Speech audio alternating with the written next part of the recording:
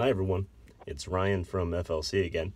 I'm going to make actually what is going to be a quick video today. I just want to take an opportunity while I'm down in a crawl space, a tight crawl space, I don't, you can tell, to talk about what a balloon frame house is and why they're more leaky than a platform frame house, and kind of explain the difference between it. A balloon frame is typical of construction before 1940s. Every once in a while I'll find a house in the 50s that's balloon frame, but typically it's all platform. Biggest difference between balloon and platform framing is you can see inside the exterior walls from the crawl space and the attic. So what you're seeing here are the floor joists, these two things on either side, and then if there wasn't insulation in these cavities, you would be able to see the exterior sheathing. You can also see the studs that are in the exterior wall.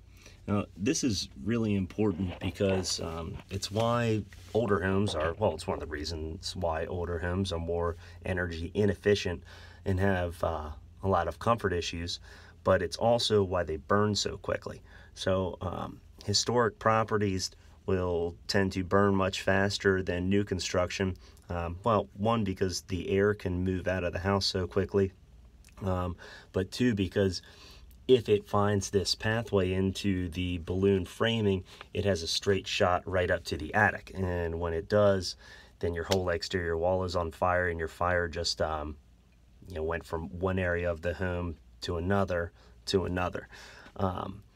Platform framing is, well, I guess I don't have a way to really show you but platform framing would be your standard framing model that most of the houses that you live in I guess have.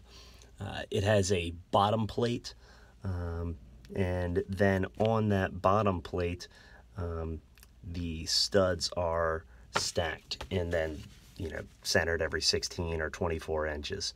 The important thing about that is that in platform framing, you do one floor at a time. So it would be the first floor is an 8-foot wall section that they'll build on the ground and then lift up into place.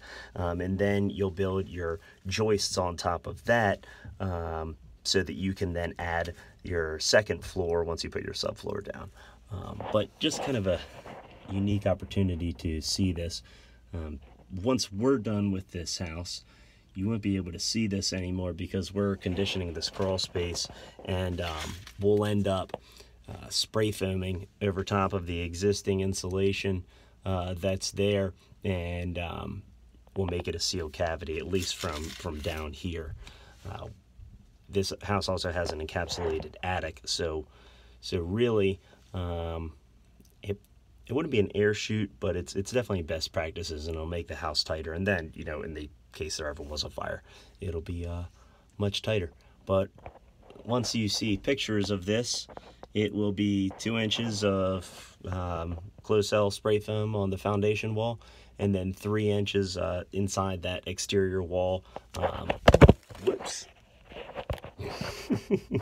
Coming out to the floor joists. And yeah, maybe a nice crawl space when we're all done with it. Be a nice house when we're all done with it, and the other contractors are too. All right, well, signing off.